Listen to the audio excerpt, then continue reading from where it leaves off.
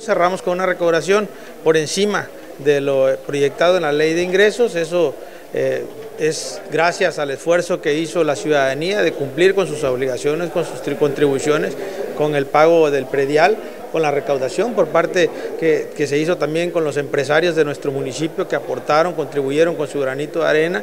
Eso nos lleva a que la ley de ingresos se haya incrementado en alrededor de 5 o 6 millones de pesos en la meta, en comparación con el año 2022. Yo estoy seguro que en Tenosique el cumplimiento seguirá siendo una constante.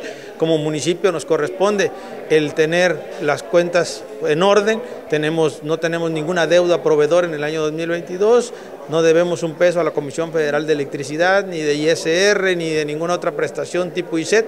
Estamos cubiertos gracias a esas buenas finanzas. Por el contrario, cerramos con la adquisición de camiones recolectores de basuras, de grúa para el tema de cambio de luminarias y algunos otros proyectos con recurso 2022. Tenemos desde el primer lunes de este año la promoción a los adultos mayores, a quienes tengan algún rezago para que se pongan al corriente, incentivando precisamente el pago de estas obligaciones. Tenemos un programa de descuentos, algunos son temporales hasta el mes de abril. Posteriormente el Cabildo decidirá si los refrendamos, si disminuimos.